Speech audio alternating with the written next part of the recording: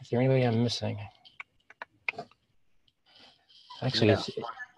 oh, Tapini, got it. Okay. Tell you what, why don't we go ahead and get started since it is 3 after the hour. It's a instead of I in the second place. Oh, sorry. Sorry, I've been mistyping that all over the place. I apologize. It's fine. Where was I? We lost my train of thought. Okay, here we go. 3 after, let's go ahead and get started. One thing I forgot to mention, actually ages ago, is if you guys can't make the call because of a public holiday, let me know, because I do treat those differently than just you're being a slacker and going on vacation. I do count official holidays as still present, so that way you don't lose voting rights because of it. And in fact, if you have a lot of vacation, like some of you guys in Europe have, you actually may gain voting rights because of it. So I didn't want you guys to be penalized because you're on vacation or because of holidays. So just let me know. For example, Vlad and Clemens today are tagged with that. Luckily, I don't think it matters much because we don't actually do votes very often, and usually they're landslides when we do vote. So anyway, just let you guys know that you should let me know. All right, so let's talk about some AIs first of all. Thomas had an AI to talk about when we do or do not need the content type, the cloud event content type attribute. The spec now has this text in here that, in my opinion, covers it. But I want to make sure you guys are okay with me closing this action item. So I'll give you guys a second just to read that.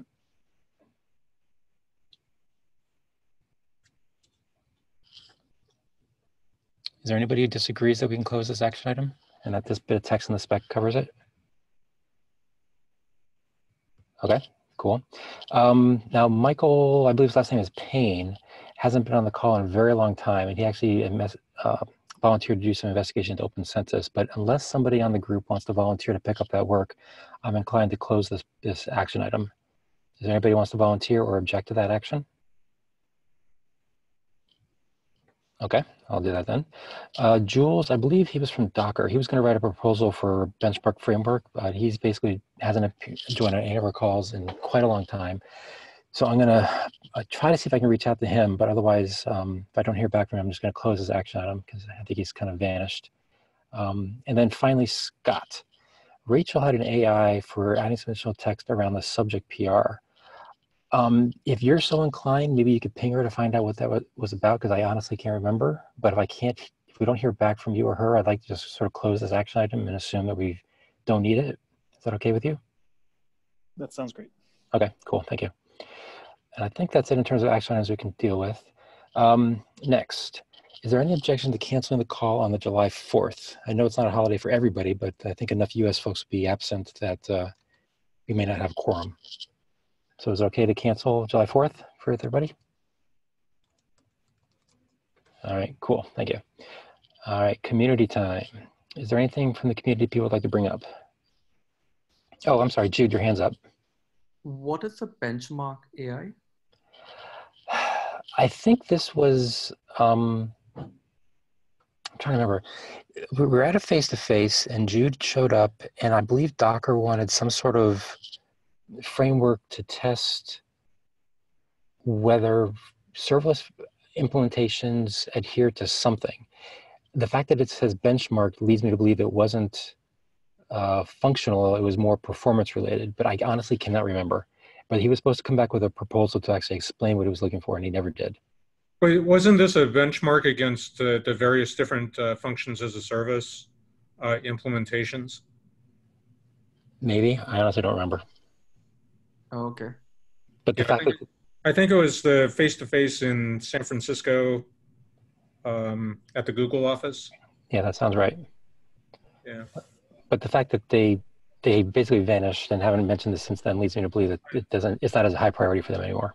Also, I don't think that it was related to cloud events as much as it was to serverless.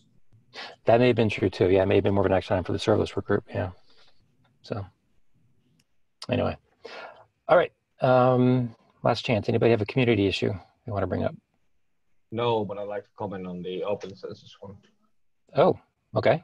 Sorry. So anyway, Open Census in itself is probably not very related to cloud events, as it's a library for actual libraries for collecting metrics and traces. But we have the distributed tracing extension. But is there any guidance as to the metrics that the SDK should support, as I guess the SDK should support collecting metrics. I don't know. Anybody from the SDK team want to talk to that one?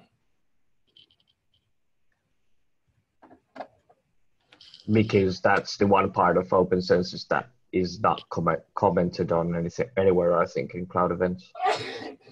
Yeah, that is true. I don't know. Let me pick on some people. Mark or Scott, you guys have any comments on that?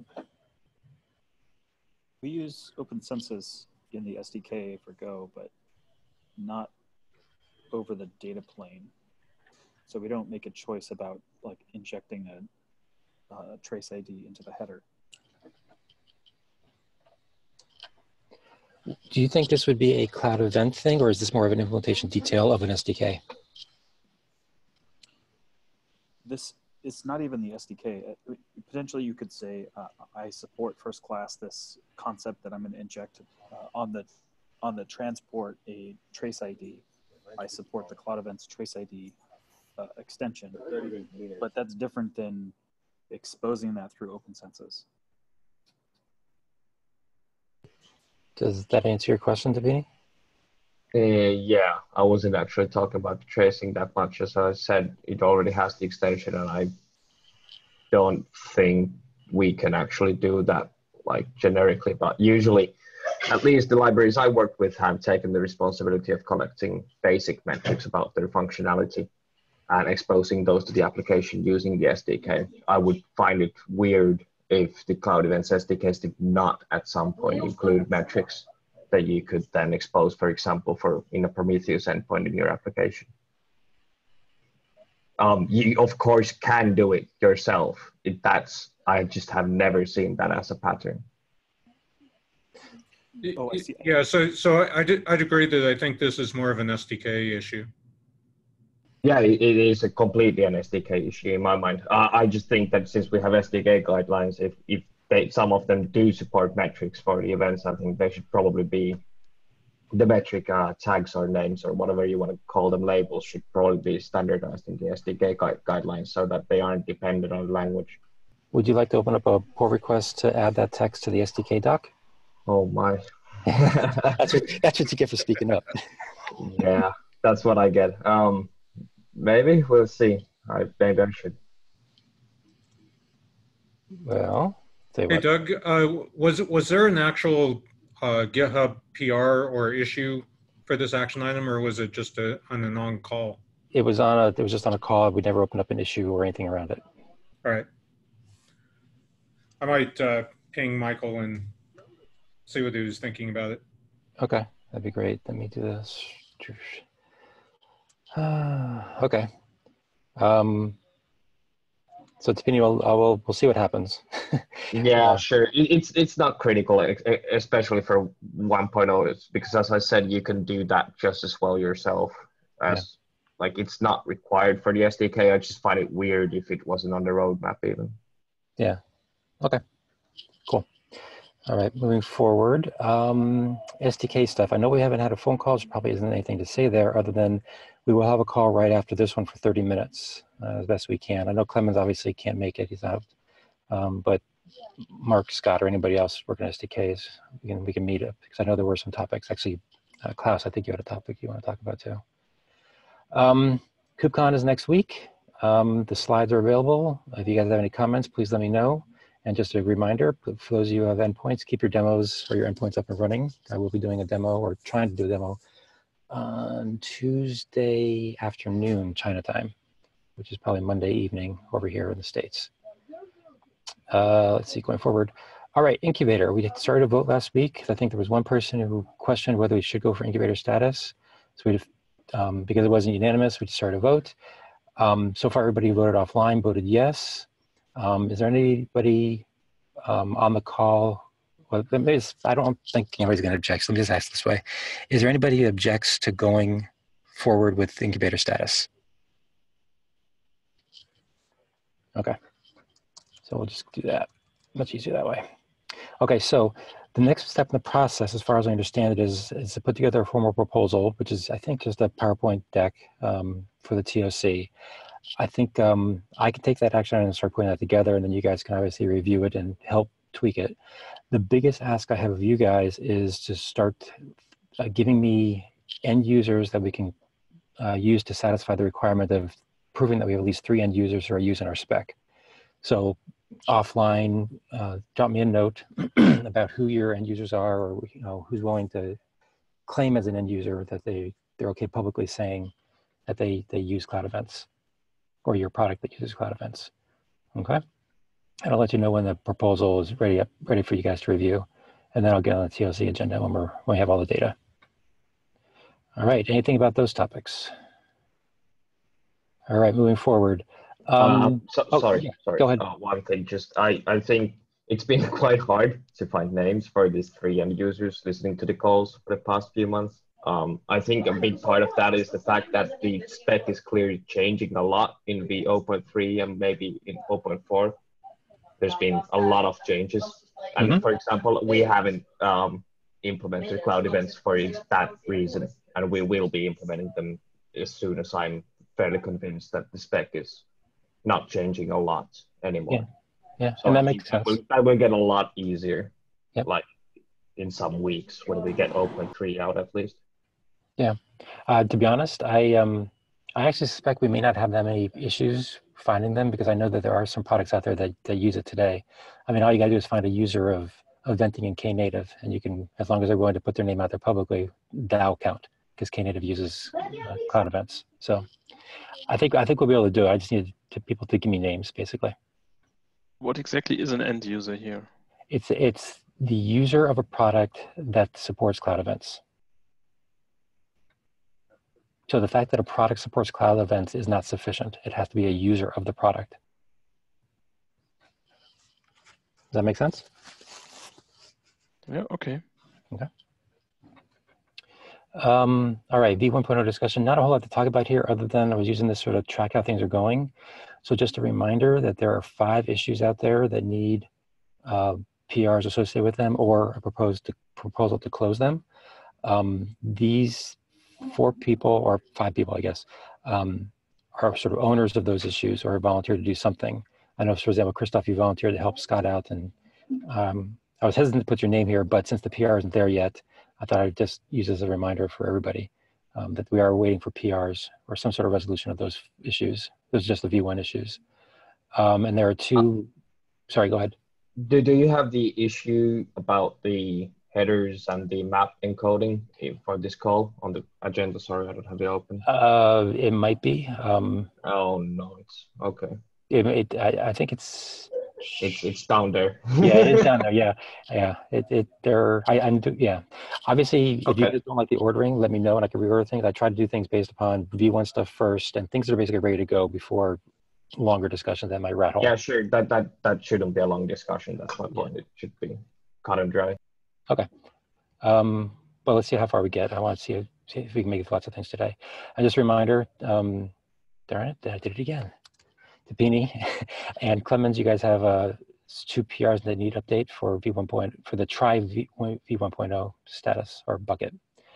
And again, everybody agreed that we're still trying within hopefully about 2 weeks or so to get to the point where we at least do a release candidate for 1.0. All right, so with that, let's see if we can close this puppy today. Oh, before we get to the PRs, is there any other topic you guys want to bring up before we get to the pull requests? All right, cool. So, Neil, just let me go here for a sec. I have comments from yesterday, the content type. Yeah, so in my opinion, okay, between that and the fact that I think you're pulling in changes that obviously are not related to your stuff, I look at those as more just like syntax or rebase issues that should not really affect whether we approve this or not, to be honest. And so what I'd like to do is ask the group if they have any questions about this, if they have any concerns, because if not, what I'd like to do is conditionally approve this, assuming the editorial type changes can get made, And then offline, if I can just get 1 or 2 LGTMs, we can merge this thing and not have to bring it up ever again. That would be great. Yeah, so let me ask the question. Is there anybody on the call who's looked at this who has any concerns or questions that they want to bring up? Okay. Is there any objection then to approving this conditionally that we resolve some of these typographical type things and the rebase issues that have been seen in there? Excellent. Thank you guys very much. I know that wasn't a V1.0 thing, but it's been out there for a long time. I didn't want to ignore it. So thank you, Neil, for all the hard work you put on that one. All right. Now this one from James is a V1.0. However, I know Clemens had a lot of opinions on this one, and since he's not on the call, and I don't believe James is on the call either, I'm inclined to defer this one, unless you guys have any really strong opinions you want to talk about that one right now. Okay, so let's defer that one. In that case, Klaus, you get to go next. Okay, so that's then the pull request following the other one I had a few weeks ago regarding terminology. I think what I wanted to express here is that we have now this term intermediary, and I wanted to use it now to make clear that intermediaries, well, if they don't intend to somehow modify or delete an attribute, are supposed to forward them. So that's exactly a nice discussion we had then as a follow-up to this pull request and in the comments, how to express this best. I decided to just use the wording that was already there with this silently ignore and describe that an intermediary, for an intermediary, silently ignoring an optional attribute means that it must forward it. But yeah, so there have been some other proposals, just to state, for example, that an intermediary should or is strongly encouraged to forward optional attributes, or an intermediary that is not configured, explicitly configured to do otherwise, must forward attributes. So there are several proposals in the comments right now. I think the other part in the primer I modified was mostly to introduce also the terminology. So with a producer, consumer, and intermediary. And so I guess the biggest question is whether people are okay with the general direction of saying that intermediaries need to forward on unknown or optional attributes, right? Yes. Okay. So what do people think? Does that sound like the right general direction, and it's just a matter of getting the right wording?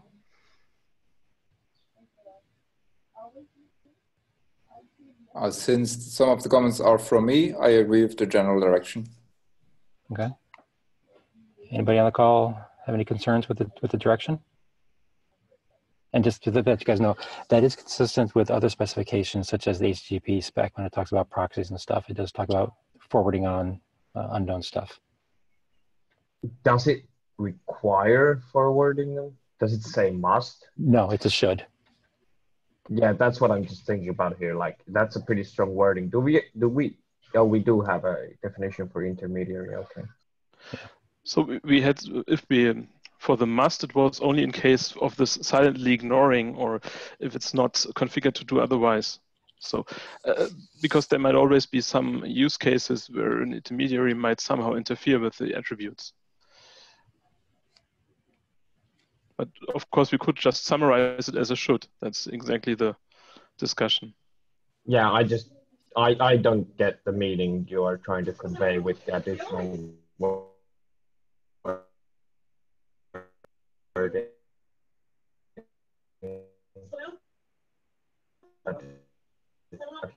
I think it just sounded the general direction. Is that a fair summary for everybody? Okay, so maybe Klaus, what we could do is take the exact wordsmithing offline and maybe approve it offline if we can get enough LGTMs. Otherwise, worst case scenario, we'll revisit it again next week with the exact wording. Does that sound fair? I could just take over the proposal you did in the comments. I think that was pretty much this should. What did I say? Oh, yeah, basically, I didn't give you exact wording other than I said, okay, yeah, they should. That's true. Okay. I mean, it could just be a matter of changing this must to a should, right? Yeah, and then take out the silently ignoring and then just say intermediaries should forward optional attributes or. Yeah, I don't think the silently ignoring adds anything at that point anymore. Yeah, that was just referring to the silently ignoring for consumers and producers. So just to say what this would mean for intermediaries, but I can just simplify it. So it's fine. Yeah. So basically, I think what you're saying is this sentence would come down to something along the lines of intermediaries should forward basically all attributes. Yes. Yeah. Are people okay with that general direction? It doesn't matter getting the exact words. Okay. Is there any objection then to working that offline? And I'll wait till we get 1 or 2 LGTMs to make sure we didn't go off the rails. No objections? Okay. Hold on.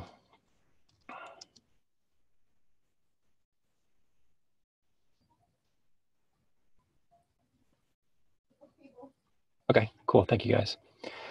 And thank you, Klaus. Let's see, next, roadmap. So we don't necessarily have to approve this today if there's any pushback on it. There's no real hurry, other than I thought it might be good to actually modify the roadmap to actually align with our current plans. And basically what I said is the next milestone will be release candidate for 1.0. And our target for reaching that, or our criteria for reaching that would be to complete all issues and PRs tagged with 1.0 and decide on how long our verification and testing period is going to be. Basically, how long between now and 1.0 and what we're going to do in that time period, right? In terms of making sure we actually feel like we have a solid spec. And then to reach 1.0, we've completed all the criteria that we've defined up here. And we have completed as many of the try for v1.0 tagged issues and PRs as possible. There's no fixed amount. It's just whatever we can get down the time period, we'll get in there. But thanks to Christoph's suggestion, I added some wording here that talked about how these changes are expected to be non-breaking changes in nature. They're not meant to really change much of the semantics. It's more of a clarification type stuff. Now, that's not to say that as we do our verification testing, we won't introduce breaking changes. Obviously, we can because we haven't gone to 1.0 yet. But these try for 1.0 issues and PRs are meant to be more of clarification in nature more than anything else, or additional binding specs. We have a couple of those in the pipeline. And then in 1.0, I put in all the other stuff, things that are not required for 1.0, process-related issues and stuff like that. Definitely post 1.0 items. Anyway, any questions or comments on this? My questions are with the 1.1. Mm-hmm. So if I see process-related issues, or the question is more, if I have something on the wire that's 1.0, and there's no change for me because it's all process-related issues that don't really affect what goes over the wire, then it's kind of, I don't really want that version change in that sense. Does it make sense what I'm saying? Yeah, so to me, I think that's what you're saying. So let's say, for example, we don't have any issues that actually go into the spec, and all we ever do are process-related issues. I think you're saying we actually might not release a 1.1. Yeah. Right. I would agree. Let me take that action item to switch this and pull this out from under 1.1 and just say this is a post 1.0 item, but it's not necessarily a version number type of thing. Let me work on that because you're exactly right. Yeah, I was thinking in the December thing, you have like the major, the minor, and the patch version. Mm-hmm. And what I'm thinking is that a patch version would never actually change something on the wire. So if you release a new patch, it sort of is a new version of the spec that you read, but on the wire, it doesn't have an effect on the wire. We just use the major and the minor. Does that make sense? It does, and maybe now that you're mentioning all this, maybe it's a mistake for me to label this as 1.1, and I should find some other way to describe this as a TBD kind of a thing, because obviously based upon what we do in terms of issues to resolve, we may or may not have to go to 1.1 ever, or at least not for a long period of time, and everything could be process-related stuff, right? So let me rework this to be more of a TBD type section and see if you guys can like the wording that I come up with.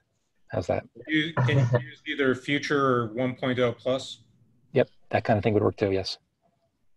Just to make things more complicated, how about extensions or well-known extensions? Does adding those affect the version? I wouldn't think so because they're not actually versioned. I believe that is true. Yes, that is true. Yeah, I don't think they're versioned. Transports are though, so that's going to be kind of an interesting one. And maybe we need to discuss that as part of this type of discussion or something like that. But I don't want to rattle on this because there's a lot of other things. So let me do this. Are there any objections with the general direction I've headed here, in particular in here?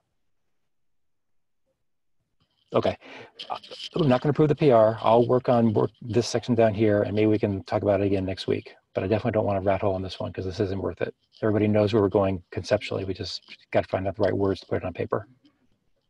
Okay, so let me work on that one. Where was I? Okay, now this one was an issue. It was originally opened up by the other Doug. Now, I'm not going to ask for a vote on this because it was just opened a couple hours ago, or maybe an hour or so ago. But I just want to draw your attention to it and make sure, or I want to get a sense for how people feel about the general direction. Basically, Doug was suggesting that we change the definition of the schema URL to allow for it to possibly define constraints on other cloud event attributes besides just data. So for example, you may have a schema URL that points to a document that says, oh, by the way, type has to look like this. And it's just to make it clear that the schema that you're referring to isn't just about data. It could technically be about other things if they choose to talk about those other cloud event attributes. It seemed like a very reasonable thing to me. And like I said, I don't want to vote it on today, but I wanted to get a sense from the group as to whether you guys are okay with that general direction or not. Because if not, then we'll go back and rethink it. Otherwise, we'll wait till next week to do a vote. Okay, Jem, I think you might have gone up first. So doesn't this break the spirit of the separation of the data from the context a bit? That would be my only comment. I'm not anti it. I'm just concerned it's starting to couple things together, which I thought were meant to be somewhat independent.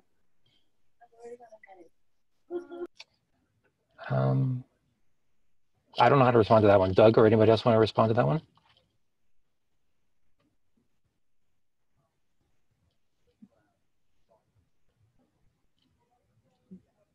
Doug, you're coming off mute. I'll respond after I think Christoph has his hand up. Okay. Christoph, you want to speak? Yeah, I also don't get how it would. I don't get how it would work in practice. Let's say I have an XML document. Sorry. I agree with what I agree. What I don't get, let's say it's an XML, so I get an XML schema. So the XML would describe the XML document. How would that description refer to the type? Because the type is not part of the document that is being described in the XML schema. Yeah. Okay. This was my own main problem as well. Like it still says a link to the schema that the data attribute adheres to. How do you mix and match two different types of schemas for two different content types? Okay, Doug, you want to address that concern? Am I off mute? Yes, you are. Okay. Well, I see this, it was trying to utilize an existing attribute rather than to find another one, but it's about utilizing cloud events as an umbrella format where more domain-specific schemas could be accommodated by it, but those domain-specific schemas, like I'll give an example, GS1, which has an event format called EPSIS, EPCIS, that's really focused more on location tracking of products and the supply chain. You know, they have a format that could be accommodated in here, but it's more than just the data attribute that would have to conform to the EPSIS schema. It would have to also utilize the other contextual attributes of cloud events in a certain way to ensure that it complied to anybody that was producing or consuming those EPSIS events. For example, with an EPSIS, the time is a required attribute, not optional. Type would be, you know, if you look at the cloud events attribute descriptions, it's very general. It's intended to be that way to accommodate a lot of different use cases. And there's examples that are used under each of those attributes.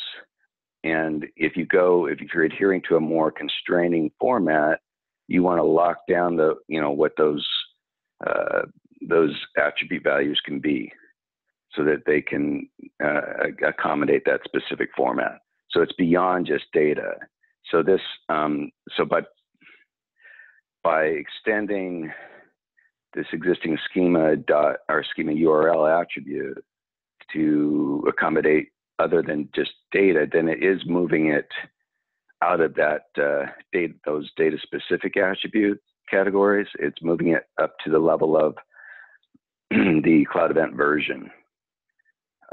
You know, it's at that level. Does that help you guys who are asking questions or concerns?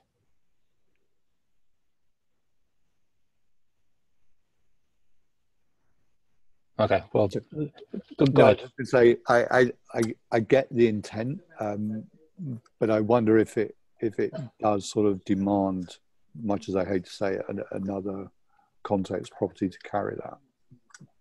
Otherwise, it just looks.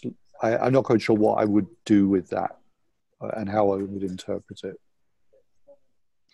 So my hand's up, and I have to admit I'm torn on this one as well, for a couple of reasons. One is the URL that we're pointing to here. Obviously, in a lot of people's minds, I think they immediately jump to something like an XML schema doc, where it's strictly, you know, an XSD file, and that's all that's there. But technically, this could point to just about anything. In particular, it could technically point to like a Word doc or a web page. And as part of that Word doc, it could have the XSD file. And that's what you're supposed to use to verify the shape of the data. Or actually, even within an XSD file, if you have a comment, it could have a comment there that says, oh, and by the way, if this payload is being sent as part of a cloud event, the type, the cloud event type attribute should look like this, or that the time attribute is no longer optional, it's now required, right? I don't know how I feel about that, but I could see that being how this can be done. So you're not necessarily breaking existing tooling that is assuming this only talks about the body, or I'm sorry, that's only talking about data. But then other people understand that there are cases where it goes further. It knows what to look for to say, oh, okay, when it's part of a cloud event, here's the extra bit of information I need to know. I can buy into that. It's a little bit of squinting, but I could buy into that.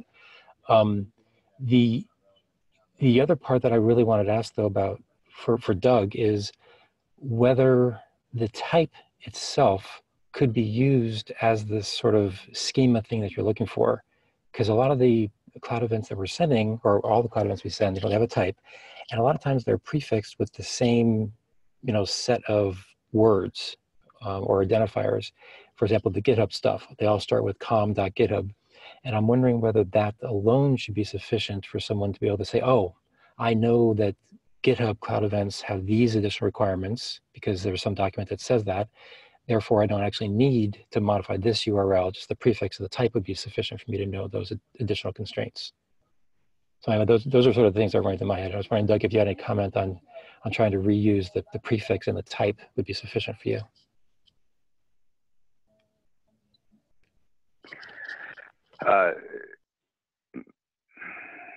Possibly. I just would say that in my envisioning of this, the type is one of the attributes that the schema would dictate what would be in, how it would be structured. Yeah, I guess I'm asking you to kind of flip the relationship around slightly. Rather than the schema pointing to the type, it's more like the type points to the schema, kind of. But anyway, okay, I was just wondering. Okay, Tapini? Yeah, just quickly. I think the first thing you were talking about, just pointing to a Word doc or doing comments inside a schema. I myself am not enthused about encouraging that kind of behavior, because I know that I would miss 99% of those, either the whole schema or the specific comments about some other attributes in the cloud event, because they're not machine readable. If someone adds a comment to their schema afterwards, I'm not going to notice it ever. Yeah. And the other thing is that the type does already dictate practically what you will find in the cloud event. That's just off the wire side channel communication. GitHub will most likely document their own extensions, what they use and stuff like that. So that already happens. That's Right. just not spelled out in doc. So that doesn't require changes in that sense. Right. So I think this is kind of, right now it's considered that you would read GitHub's documentation if you use their cloud events instead of having a concrete schema. The point is that your schema within the payload might change without the documentation for the actual cloud event usage changing. And I think that this is only a problem because for me, it's also a bit unclear how much domain info you should be including in the context attribute. So how much of a strict schema should you have? Is it just contextual information about routing and stuff, or does it also have domain information? Because subject does and source does. So yeah. Okay, we'll tell you what. Doug, did you want to respond to that? Okay, so I'll tell you what, since it's a very, very new PR, I just wanted to bring it to people's attention. Please go ahead and comment in the PR itself. I think all the comments people have made have been really, really good. Let's see how much of an offline discussion we can have, and maybe we can figure out how we want to move forward on this one before next week's call. But I just want to bring this one up to you guys' attention, because this, I think, is the last PR tag with 1.0 as of right now. So I want to make sure people pay attention to it and think about it. Okay, otherwise let's work it through the issue, or sorry, through the PR itself. But moving forward, what I wanted to do was see if we can get rid of these, or at least get rid of this one PR that's out there, this one issue that's out there, because this is tagged with 1.0. A long time ago, Thomas from Google suggested or questioned whether we need both binary and structured formats. I believe, based upon everything I've heard in the group, that there's enough people who like both. For example, Tim, AWS, likes structured, in particular the JSON. I know, for example, there are other products out there that, for example, Knative, which uses the binary format, at least for the one bit of it that I play with a lot. So it seems to me that it would be a mistake for us to drop one of them entirely. Now, that's not to say that we couldn't change our specifications, because I think some of the specs right now require, like the HTTP, I think it requires the receivers to support both. We could change that requirement if we wanted, but I think that's a different issue. Relative to this particular issue about the option of dropping one of the two, I think it'd be a mistake for us to do so. So I'm proposing that we close this with no action and leave both in our specifications. Any comments on that, Tapini? yeah, just a quick question. I have been thinking about this. I didn't even know about this issue, but why does Knative use the binary mode? Scott, would you like to comment on that one? Yeah, we use binary mode because we are strictly HTTP, and to make an HTTP request compatible with cloud events, it's just adding headers instead of changing the body. if you change the body of the request, you have to change how everything actually consumes the event. That is a great point. Thank you. Yeah, I was going to say that that is the exact reason I've been very enamored with the binary mode, right? If you have an existing message flowing around, I don't have to change my code that processes it anymore. All I have are just extra headers that I may or may not want to deal with. Nothing else changes. I love that. So anyway. Yeah, I hadn't even thought about that. That's pretty great, actually. Yeah. So anyway, the proposal is in front of the group to close this issue with no action. Any concerns or questions on that? Is there any objection to closing with no action? Okay, like I said, if you guys want to revisit the decision to require both receivers to support both, in particular for HTTP, feel free to open an issue, because I still think that's a valid question. Whether I agree or not is a different topic, but I think it's a valid question. Okay, this one, Christoph's helping with that, so we need to talk about that one. Okay, Clemens isn't here, but let me see if this one is in a state where we could quickly approve it, because I think he addressed everybody's concerns. Let me just see. Yeah. So I don't think he made any material changes since last week. I think he maybe just made some minor syntactical editorial type changes here. I'll give you guys just a second to review and refresh your memory about what he said here.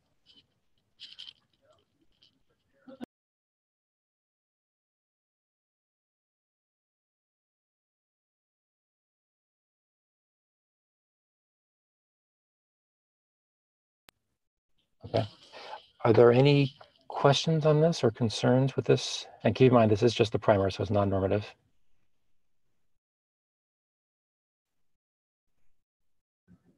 Okay.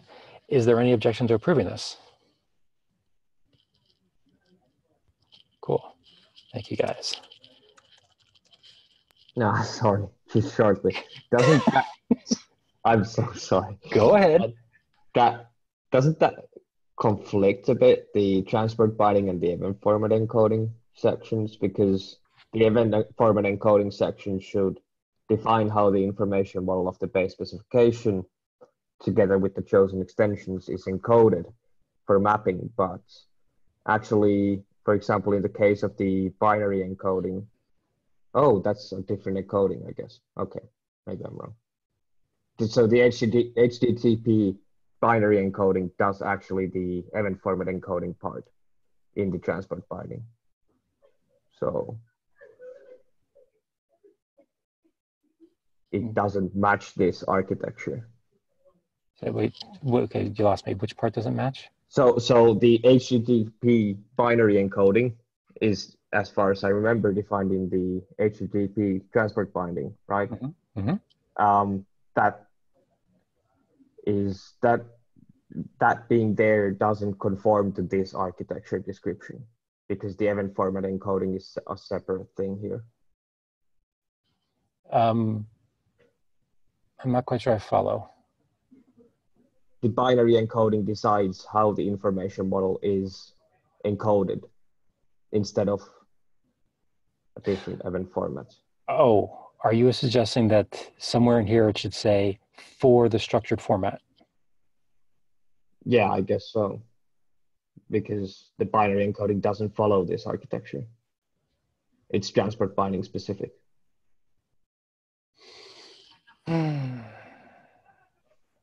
Do me a favor, make a comment to that effect somewhere in here, and then we'll hold off. Yeah, it's just a bit. I don't think it's not that like major. It's not important. Well, okay. Well, let me put it this way. Would you prefer to get that resolved before we merge this, or would you like to have a follow-on PR? I think it's fine to have a follow-up. Okay, do me a favor then. Open up a pull request to do that. Yeah. Okay, cool. Thank you. And actually, just a reminder of everybody, especially when it comes to things like the primer,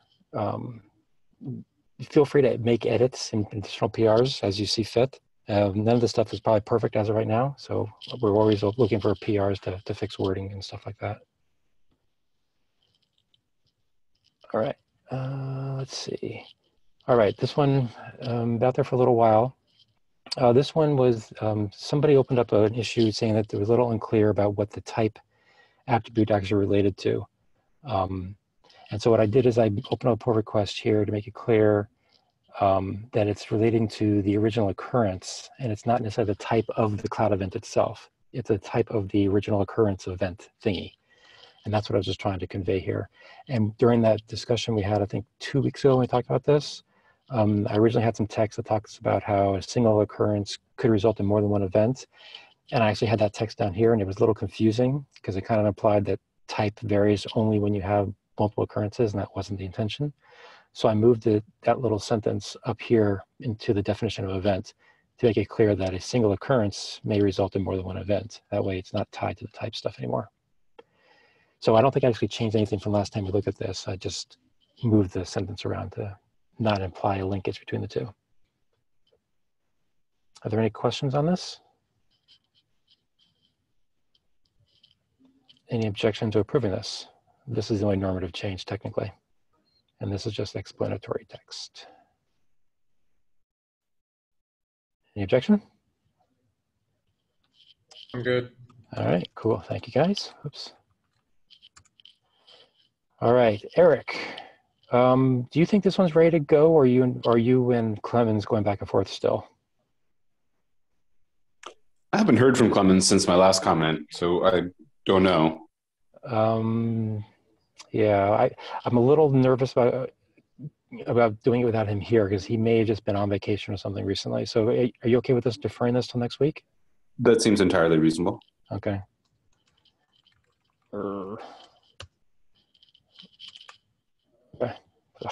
I'll fix that. All right, next one. So Thomas from Google, a long time ago, opened up this PR originally, and then it kind of lingered. And since he's off doing some other exciting stuff, I decided to follow through on it for him. Basically what he's talking about here is trying to add some text to the primer that makes it clear that transport level information is not meant to go inside of the cloud event itself. In particular, the transport level routing information. So there's a little paragraph here. Just, I think, what section was this? Hold on. Okay, that's just part of design goals. Okay. So basically, he introduces the notion of metadata transport level information not being part of the cloud event spec, and then he points you down to the non-goals section, which gives a much more detailed explanation here. And I'll give you guys just a second to look that over, just in case you haven't read it recently.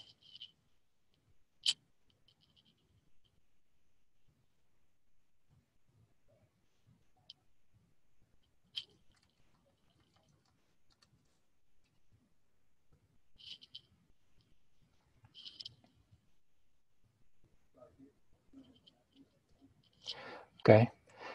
Again, keep in mind this is just in the primer. Is there any questions or concerns about this general direction or with the text here? Okay. Is there any objection to approving it then? And I'll pick on Tapini. Oh God, not again. Well, you're the one that keeps speaking. I mean, I know. I'm taking Clemens' role now that he isn't. Exactly. Oh my gosh. I think this is a pretty good rewording. It addresses all the concerns I have raised with the PR. Okay. Anybody else have any concerns or questions? Okay, last chance. Any objection? No objection. All right, thank you guys. There's just a typo I posted in chat. Otherwise, cool. Where? 138. 148 is transport, not transport. Okay, Yep. I will fix that. Thank you very much. Make a note of that. Approved. Typo. Got it. Okay. Fabio is not on the call, but have people had a chance to look at his Avro spec? I think there's some minor syntax things. That should be 0.4 work in progress. But aside from that, it looked good to me, but I know nothing about this protocol. So I was looking at this strictly from a cloud events perspective. Anybody have any comments, questions? Okay. Do people want more time, or should I ask for a vote? Heinz. Yes, can you hear me? Yes, I can. Yeah, I'm just wondering, do we really need to do all these mappings for the spec? Because it might open a can of worms where Avro, yes, is very popular, but there are actually quite a few industry standard mechanisms for serialization, deserialization. Might kind of be opening a can of worms here. Is that a good or a bad thing, though? That's a bad thing. Where you'll start getting hundreds of requests for, well, what's the spec mapping for? I don't know. There's a whole litany of them, and you just may not want to open that door, right? So let me poke on that a little. Why would that necessarily be a bad thing? It'll be potentially, dozens and dozens of requests for mapping to different serialization capabilities. Everything from Google protocol buffs to cryo to, the list just goes on and on and on and on. But isn't that a good thing? Is that an indication that people want to use it in other bindings? But if it's a binary binding, you're already going to be doing that serialization part of your application and then attach it as a binary attachment. So if it's a binary attachment that's really outside of the, the Cloud Event spec, that would be, again, back to, I would bind it, and somewhere in the header, I'd indicate perhaps that this is an Avro binding, but I may want to actually put all kinds of additional things into it. And I probably wouldn't be worrying about serialization of things such as headers, right? So this would be purely application specific. At least I believe it would be. Tapini? I think that's more of a question of whether the SDKs or the user should do the mapping into the formats. As it's currently stated, I think how do the SDKs do it now? If you want to send JSON, do they construct the JSON for you? Or do you have to do it yourself? I believe that, well, I think the Java SDK serializes the event for you. Yeah, I'm pretty sure the Go one does too. And if that's the goal, then I think we do need to have the event formats because the SDKs will need the specification. I think it's more of a question whether we should allow someone to just insert, or if the SDK should probably just allow someone to put whatever they want there, if it's not supported the event format they need. Heinz, does that answer your question or your concern? Not exactly, but I'm going to have to think about this one a bit more. Where again, I was always under the impression, and again, the JSON is completely different. Where if I need to serialize that, it's all going to be very simple string serialization because that's all for the JSON, right? But if you are actually creating some custom payload that you will be defining that serialization, and you don't, right? So if I have the payload serialized as maybe a cryo serialization, do I then want to wrap that again into, an Avro serialization before I actually send all this stuff, right? This wouldn't affect the payload, right? This is about wrapping the actual cloud events. But this is the point when I'm wrapping those cloud events, are we going to specify how you wrap those for serialization? Does it really matter? Because if I'm doing a binary transfer, the cloud event information is in the header. It's not in the payload, which is what I'm sending, right? So, okay. My reading of where we're headed here is your concern isn't about this particular proposal itself. It's a higher level issue. And right, and so can I ask you to open up an issue to have that discussion in the issue itself? Because I don't think it's necessarily fair to pick on Fabio's PR to have this discussion. Without them on the call, yeah. Yeah, because I think given the current path that we're on, we should accept this pull request on its merits and then leave the higher order discussion that you want to talk about separate. Because I think if for example, you're correct and we should do something different than just open up the floodgates and get tons of bindings into our domain, then I think that's going to radically change what we do with all these specs, right? For example, we may decide to kill them all and do something different, right? But I think that's a bigger discussion we have separate from this current path that we're on. So I'd like to have people evaluate this particular PR as a standalone decision. Yeah, but this is actually part of, I think, the confusion comes back into all of this is a lack of examples other than HTTP for the transport binding to the actual, SDKs. So for example, in the Java SDK, we have taken they've done a good job of saying, here I have an object that represents all the parts I need to do to form a cloud event. But if I'm doing a binary transport binding to, for example, AMQP, I still have to form that AMQP message, which is separate from all the header properties that I put in according to the specification.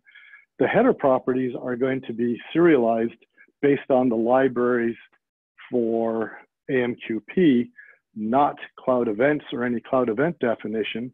And the payload is just going to be the actual event itself, which I don't see that you would actually take the entire event object and send that, which will include all the stuff that's in the header and the payload. Or is that what we really are expecting? Because that is not my understanding of the spec. Maybe I'm missing a fundamental part here, that when I do a non-HTTP transport binding, all the cloud event stuff is in the header, and the message payload is just the payload, which is the event, and the header describes what is that event, right? Okay, so I'm going to have to, unfortunately, given time constraints, I have to call time. Wait, Doug, can I? So the Go SDK shows examples of doing the binary and structured encoding for AMQP.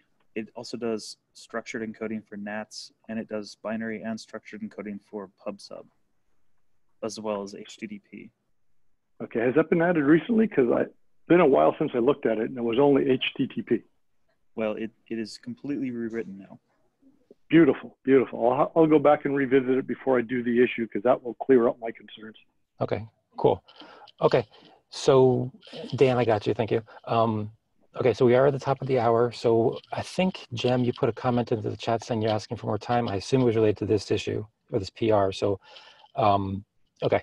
So yeah, so we won't push on this PR, but please do take a look at it. I would like to get this one in next week if possible, because I don't think there's anything that controversial in there, aside from Heinz's higher order issue, which you said you'll open up an issue about. So with that, let me go back and do a final roll call. Let's see, Javier, are you still there? Yes. Okay, and Jem, I got you. William, are you there still? No, I lost William. What about Glenio? I don't see them on call. Or Gilbert? Okay, is there anybody I missed for roll call?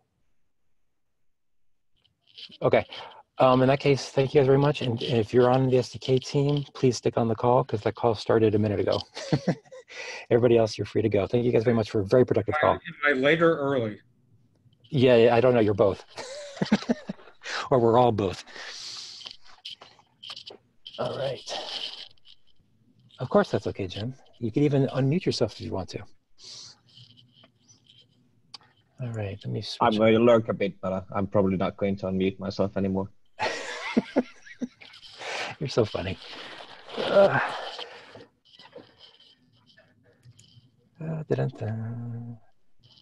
Unfortunately, we were supposed to talk about Clemens's PR, and with him on the call, it's going to be a little harder, so we may have to skip that one. All right, let's see, Klaus, you still there? Good. So Klaus, you want to talk about your comment here? Yes, I have also to recall what exactly it was about, but I think I was doing some recap of, well, you know, when we were preparing the demo for KubeCon, we were in a rush, and I was now looking into the issues I ran into over that preparation. And I think, yeah, exactly. So I just saw in the Go SDK that, I mean, we just had this switch from this string representation, I think. So for JSON, I think, what was it exactly? It was something.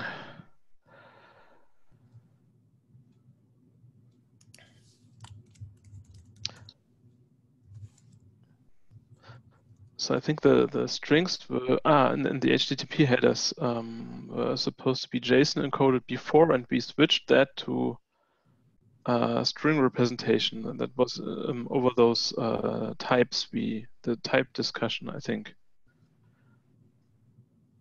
And I just stepped over it because in the Go SDK I saw some lines of code where for HTTP headers, I think at least for extensions, the JSON .marshal routine was called, and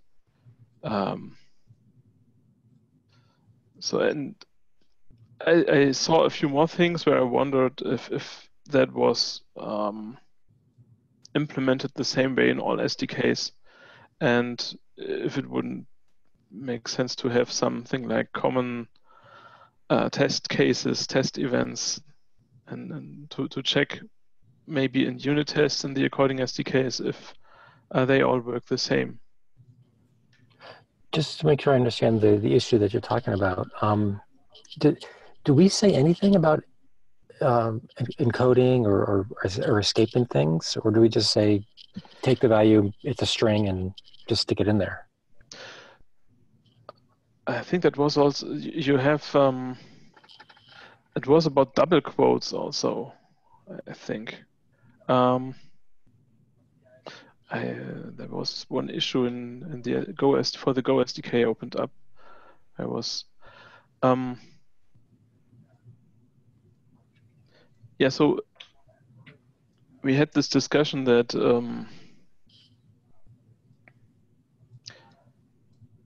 if we represent types correctly in HTTP headers, then we have, for strings, we would have double quotes to determine that it's a string, I think. Mm-hmm. And we changed it so that we now have, just say that everything has its canonical string representation. And yeah, so that's what I said on the Slack channel. I just wonder if those recent changes are already reflected well in all the SDKs, because I saw in the Go SDK it wasn't yet done. I mean, it was very fresh, that change, and I said it because I think that might be handy to have some common test events to send and receive those SDKs and see if they all work the same with those SDKs. Okay, so I think I understand where you're headed with this. So, because originally when you pasted this issue to Slack to me or wherever it was, mm-hmm.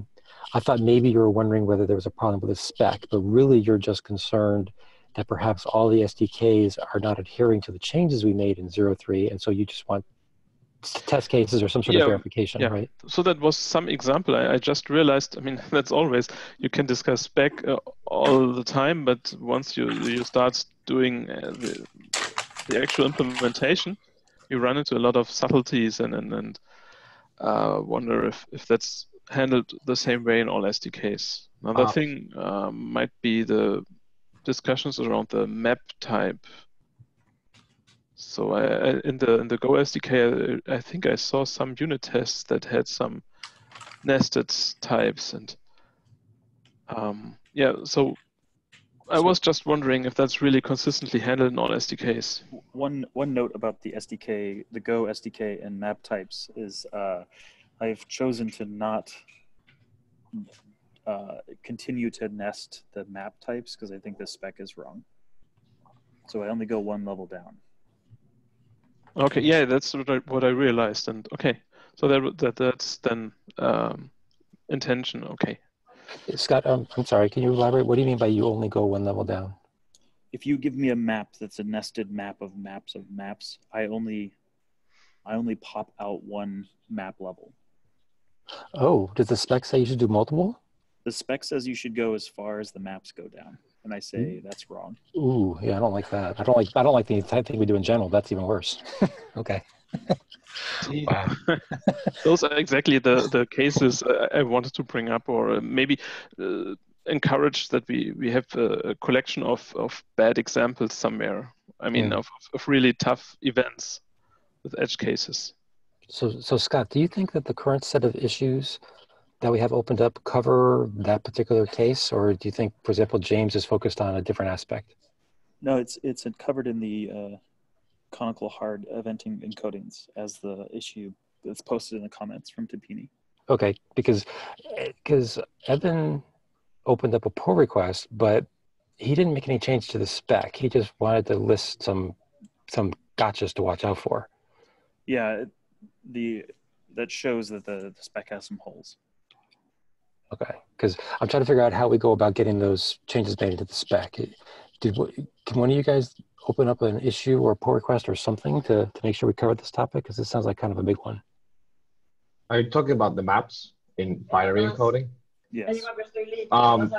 The issue for me in the call that we didn't get to was it's basically morphed into that issue. Done. You even made a comment about changing the spec. Is it this one? The one below. Oh, gotcha. Okay. You even just made a comment about how to fix this issue there. You expect me to remember that? Okay. Okay.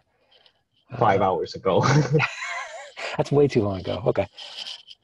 Okay, so we do have an issue out there. Okay, that's good. So we will at least talk about it at some point. This, however, to me, okay, it is tagged with 1.0, so that's good. Okay, so we will talk about this at some point. Cool. Okay, so there's two aspects of this one then. There's one is that issue that we just were talking about, but then there's how do we do testing to make sure everybody's correct. What do you guys want to do about testing? Because I know this has come up before, like in this 381 issue. How do you guys want to address that? Because I think that actually might be part of this testing and verification period that we're talking about doing before we go 1.0. Is it someone take the action item to come up with some sort of test harness, or at least maybe a test client or something like that?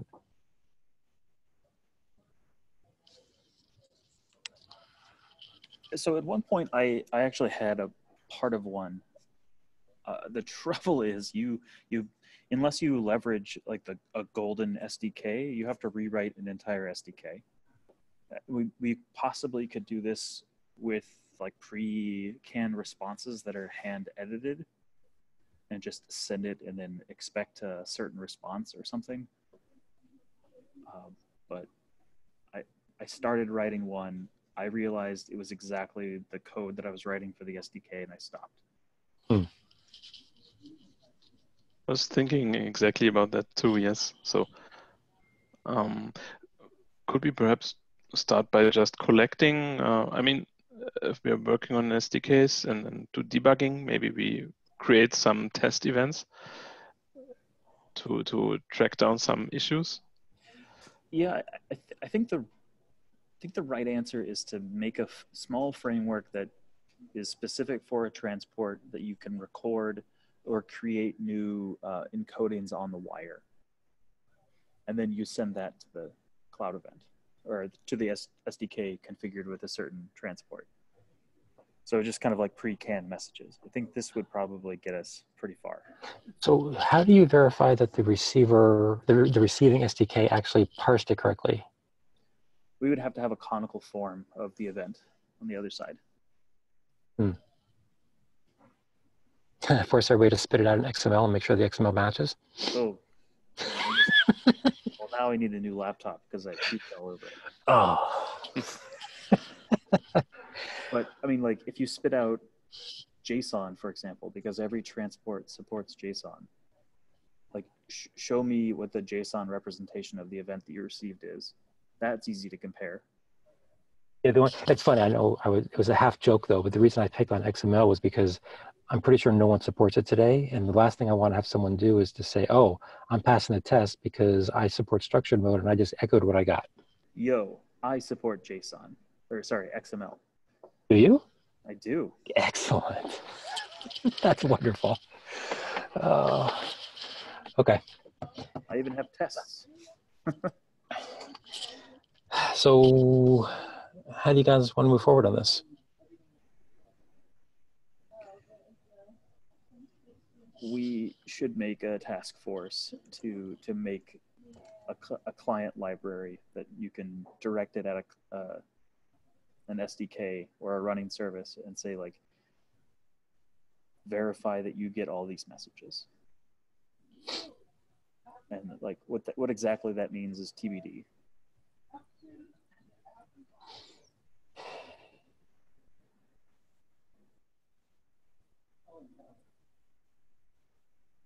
So in other words, every SDK needs to have a client echo server that will parse it and then retransmit it back out. I would say more, every SDK has to provide an application that you could point at and get this result. Like, it doesn't have to be part of the SDK, but it has to be part of a thing that's implemented by the SDK that you're referring to. Right, but it would be up to the test framework to see what it sent and validate it against what it received, right? That's right. The test framework would expect like a file to be written to the local disk or something. Yeah. Or just, yeah, if you want your SDK to participate in the test, you got to provide us with two URLs. One is the URL to send the event to, and the other URL is to do a get to see what the results are in whatever format that may be. Take on XML as an example, right? That way the tester can do a get, so you can do a post followed by a get, and he should be able to verify the results. Yeah. Right? Yep. Mm-hmm. That makes sense. Yeah, that's easy enough. Anybody could participate then. You could host that anywhere on the web, so people can test whenever they want. As a note, to combat the echo problem, you send the event in one format and read it in another. So yeah, for every single event format you send, you verify the conversion into every other event format that the SDK supports, and check the responses each way. Yeah. You have to. It gets tricky with other transports, though. It's like, if you want to verify that you received something on AMQP, you have to know both its AMQP address and its give me the result URL.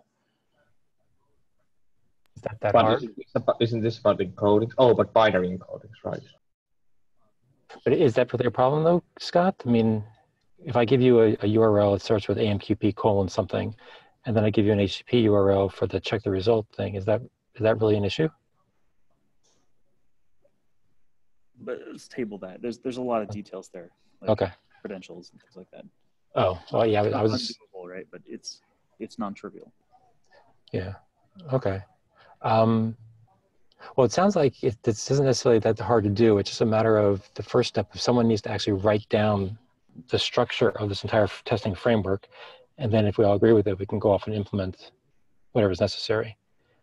Is there somebody who wants to take the first pass of just writing down what the framework looks like? I have half of one if no one else wants to volunteer. I just heard a volunteer. Okay. Can I get a new typo? Or I guess I could stage it on my personal. We could create a test repo, I think. Give me a name, and I'll create a repo for you to do something. SDK test? Cloud event compliance? Something shorter. Compliance? Compliance. I'll do that. Okay. Okay, I'll do that. Cool. Verification, or yeah, some word that means like test me. Well, we could just call it test. No, because it's not really. Oops. Okay, we'll do compliance for now. We always rename it. We should, let's be more international friendly. What is the German word for compliance? Klaus? That's a good question.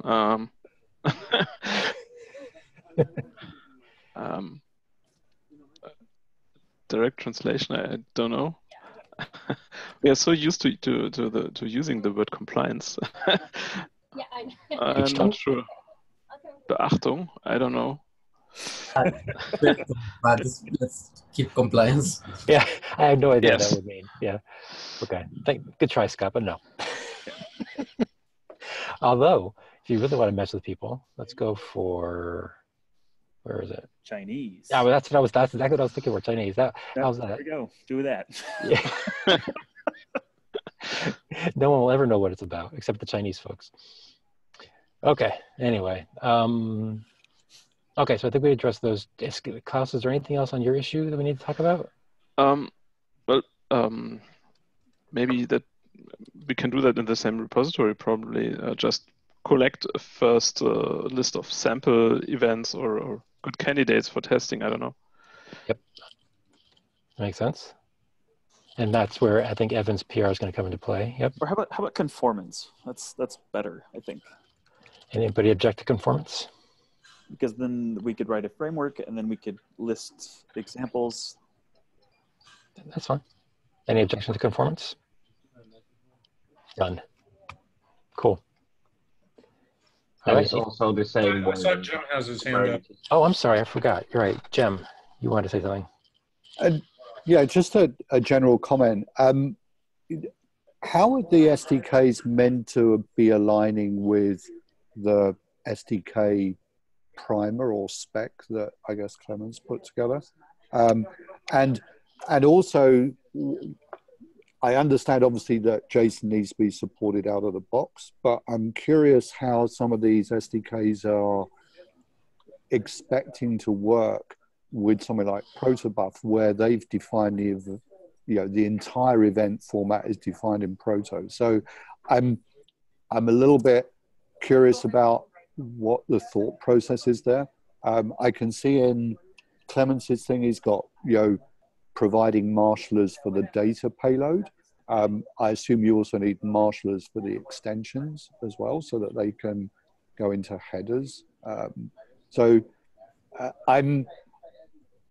I'm just trying to understand where we're going with that stuff, because I think as a company, we're on the verge of starting to actually code to cloud events. But from what I can gather, our engineers are not looking at the SDKs at the moment. And I'm not entirely sure why, but I wanted to understand your guys' direction.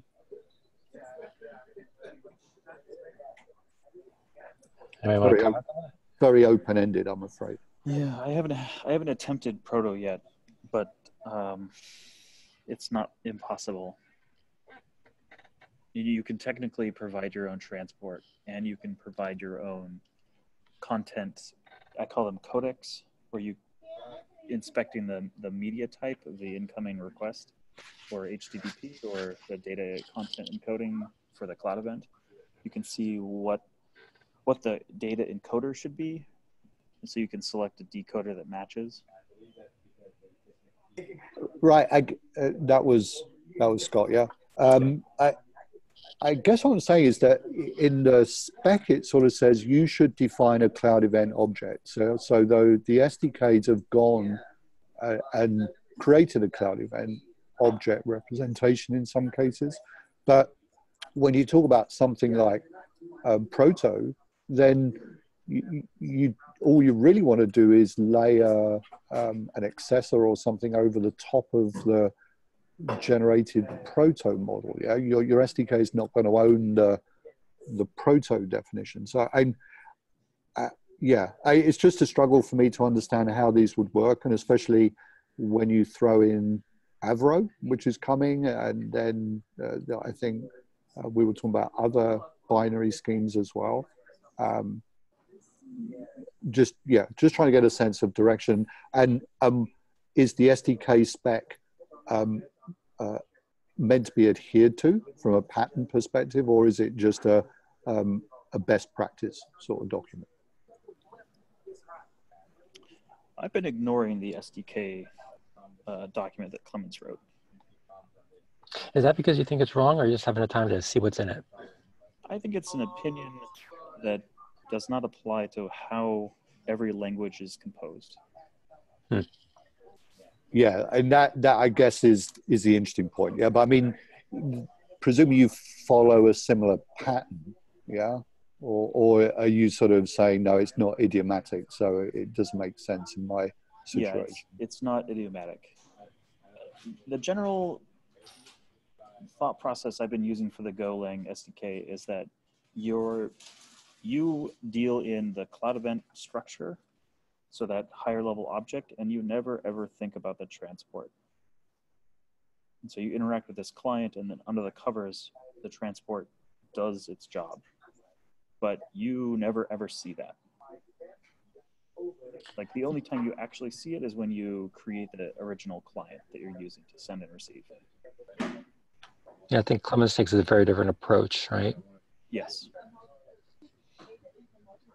And what's interesting is, from my perspective, I always thought both approaches were valid. But to be honest, I also haven't checked the SDK doc to see whether that doc sort of forces you down the Clemens path or not. It kind of does, which is why I've been ignoring it. Interesting. Well, that's something we should probably get fixed then, because if we have at least one SDK author who disagrees with the doc and you're doing stuff that isn't consistent with it, then that kind of, in my mind, it makes the SDK doc kind of pointless, and we should either make the SDK doc align with what you guys are doing, with what's actually being implemented, or kill the doc because it doesn't provide value. I think each SDK should be the domain expert on the language that they're using, and every language would do something very different. So if I remember correctly, one of the reasons we came up with the SDK doc was because someone at some point said, gee, wouldn't it be nice if we could have some level of consistency across the various languages or across the SDKs? Do you think that that's a pipe dream and it actually can't be done because there are so many differences, and you want things to look more native, and so trying to get consistency is actually going to hurt that? I think if you're trying to get consistency around how you compose each language, I don't think that's a goal. At least it's not a goal for the SDK for Go. Okay, interesting. Because it doesn't really make any sense. And in fact, like the SDK document says that basically any object at any state, any object that represents a cloud event should be valid in any state in memory, which is completely untrue for Go because it's not possible. What does that mean? Not that it's not possible. What is Clemens looking for? I can't remember. I don't know exactly. I think he's assuming like some very big structure around factories and conversions and marshalling, and so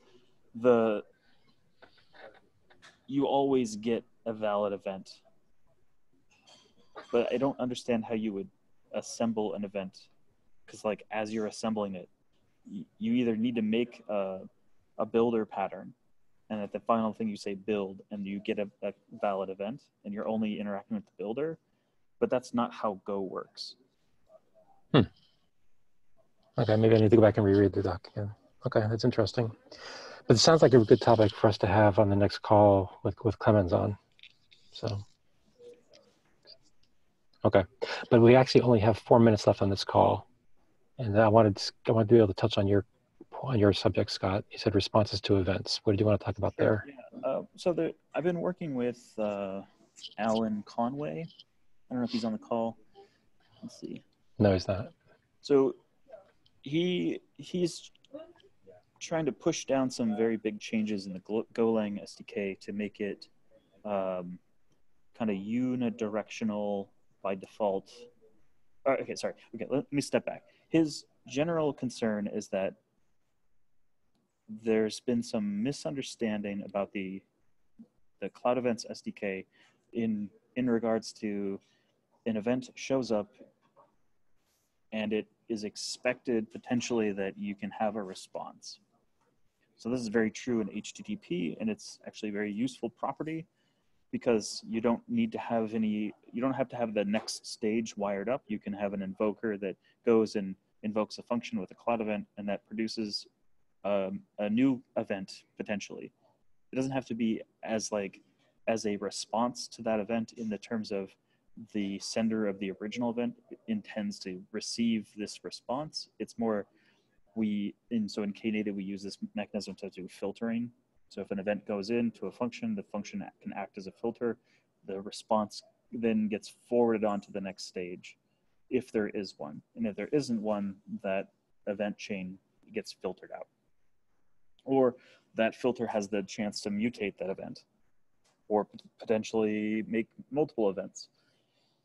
But this is only a feature of HTTP. And so there's probably some guidance required from the Cloud Events SDK, sorry, the Cloud Events spec to talk about how can you leverage this feature of HTTP, but also have it apply to every other transport. This is not possible in AMQP unless you give it a response topic.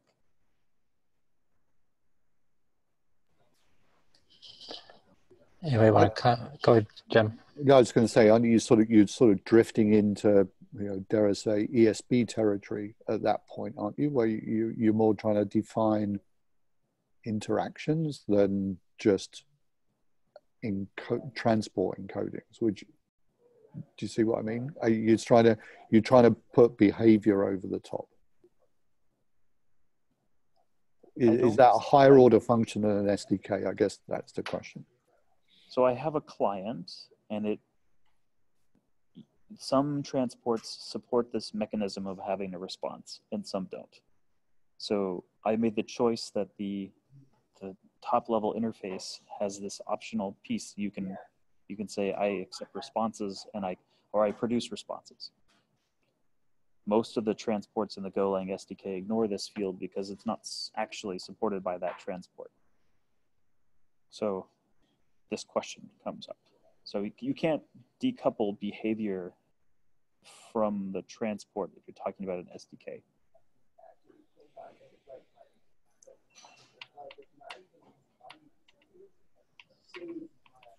I apologize. I'm not quite sure I completely get it in terms of, is this a spec issue or an SDK issue?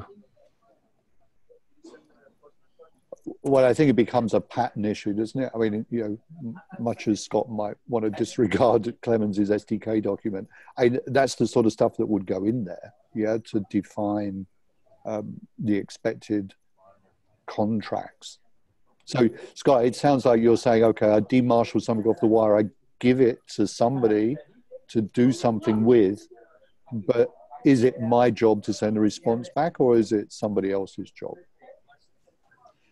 Well, because I own the HTTP request that's opened, I'm invoking you in a callback. The SDK is responsible for responding to that callback. So the callback has the opportunity to return an HTTP response because that's where the request is open. I apologize. I actually need to jump off to another call. You guys can stay on because I don't own the Zoom thing. You guys can continue and just take notes in there, but I need to jump off. I apologize. Somebody's pinging me. See you, Doug. Okay, bye, guys. Yeah, I need to drop off too. Thanks.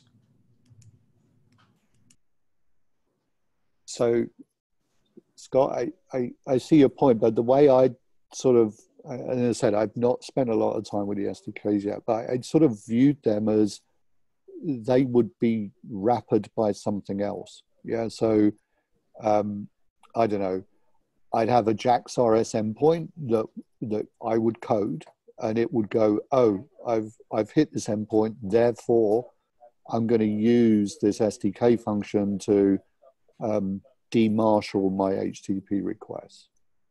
Rather than expecting the SDK to actually own that JAX-RS or that actual endpoint protocol. It's literally just a transport bind. Maybe, do you see what I mean? Maybe I'm not explaining myself very well, but that's also, sorry to interject, Jim. That depends a lot on the language though. So. True. Yeah. No, I get it. I get it. So for example, for JavaScript, there isn't a single, for Node.js specifically, there isn't a single format for HTTP request, you could give the SDK. If it doesn't know the client, then it doesn't know the format of the headers, for example. Right. Then you would have to have separate marshallers for different HTTP clients and stuff, and that becomes very problematic, I think. But aren't you going to have that problem anyway? This is the double-edged sword with SDKs. Yeah, I mean I don't know. We as a company may have said no, we're not allowed to use that particular construct for vulnerability purposes or whatever. Yet the SDK actually uses those. It's tricky. Yeah, I mean I don't know that there's any way around that. But it's sort of, that is a good point. You run into dependency problems where you sort of the low-level SDKs are starting to drag in, other dependent libraries. Yeah, that's true. That's true. So I've been writing this thing to. The client wraps the transports, but you can use the transports directly. Or you can choose to use just the codecs that the transports use. And if you want to do all the work of marshalling yourself, you can use the HTTP codec and you get the same result. Right. So maybe this is the bigger question then, as an SDK writer, am I required to be unopinionated and make it more complicated so that people can plug in their own bindings or whatever? Or am I allowed to be extremely opinionated and say, nope, this is the way that that I marshal stuff, and it's on me? I do think it would be good for the official SDKs to provide, and if they do provide an opinionated approach, as Scott has argued for, which I think is correct, they should provide also the option of, doing the transport yourself because of exactly those, for example, company policy issues that you might not be able to affect in any way. And that's also something that Scott talked about. So I mean, both are better, but for someone just doing a random cloud event supporting SDK, I don't think it makes sense to require both. They can do only opinionated stuff. Yeah. Well, just no reason, in my opinion, to make the what's the word here? Make it harder to start making your own SDK or your own cloud event supporting client. Yeah, I get it. Yeah, so my goal has been kind of edging towards function as a framework using the Go SDK library. So it's very easy to become a producer and a consumer of cloud events. And you potentially don't even understand the transport underneath. Yeah, I actually have a similar thing for Kafka that came to existence before cloud events in our company that will be ported to cloud events and supporting multiple transports once the spec is 1.0. And I do think that's actually a great approach. But I also think it would be pretty weird not to have if it's considered an official SDK, to not have a more low-level codec endpoint that you were talking about. Yeah. So exactly, I have 3 layers. There's the client, there's the transport, and then there's the codec. And the codecs are transport dependent. Why? Because I've made an abstraction between the codec and the transport, where the codec and the transport communicate with a transport message, which has the necessary required fields to produce the message on the wire. Like for HTTP, it's headers and body. For AMQP, it's headers, content type, and body. For PubSub, it's attributes and data. Right. So does the codec handle both event encoding and the transport marshalling? Yes. So, okay. Okay, so you just put them into one, and that's why you need to have transport-specific codecs. That's well, I guess that's fine. I was just like, now that there's the PR for architecture section on the primer, and it like I was actually thinking more on those lines, you know, having a separate JSON codec and the transport marshaller. Then you don't need to have 15 different JSON codecs, just one, but 15 different transport level. Right. Yeah. So I share marshals. The JSON, like structured encoding, is shared among all of the transports, but each have independent binary transport encodings. Because yeah, sure. Yeah. For header values and things like that, and how you pop that out of the transport message. Sure. So yeah, that's the thing. Yeah, that's what I was thinking about. That's the issue I tried to bring up with the architecture PR, where the binary encodings just don't conform to that PR's view of the architecture. Yeah, they're pretty. It's fairly noisy, especially when you start adding extensions. It's yeah, I find it hard how we should, or I've been thinking about a little bit about the combination of canonical string encodings, the need for binary encodings, and the fact that the binary encoding would require a codec per transport makes a pretty hard combination to crack. It's true, but for HTTP, I think you have to. Otherwise, you have to rewrite every client library that consumes the host. Yeah, I got the Knative example. That was a really good example. There's no reason not to have that when that's the case. Yeah. All right. I also have to run. Yeah, me too. Well, but yeah, hey, Jem, if you would like to play with the Golang SDK, please do. And let me know what you think. I will try and have a look. Thank you. Awesome. All right. Thanks, guys. See you next time. Bye. Bye.